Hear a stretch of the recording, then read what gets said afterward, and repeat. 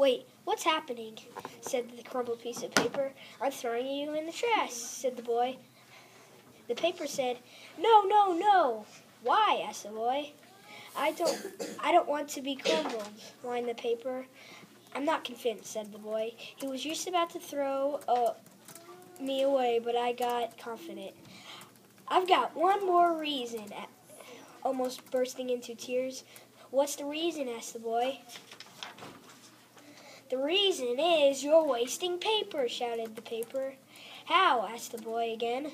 "I could be another piece of paper," said the paper. "Fine, I'll let you be recycled," said the boy. So the paper got recycled and got turned into new paper, and one day... "Hey, I've seen you," said the crisp paper. Yeah, I have, said the boy. "Did you learn your lesson?" asked the paper. "Yes, I did," said the boy.